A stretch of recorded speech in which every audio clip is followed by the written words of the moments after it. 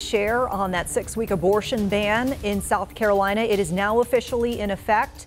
Governor Henry McMaster signed that bill into law this morning. This measure is similar to the so-called Fetal Heartbeat bill that was previously passed. You'll remember it got shot down by a higher court. Republican leadership believes, unlike that Fetal Heartbeat bill, this latest measure can withstand the expected legal challenges coming. The measure bans an abortion after 6 weeks of pregnancy.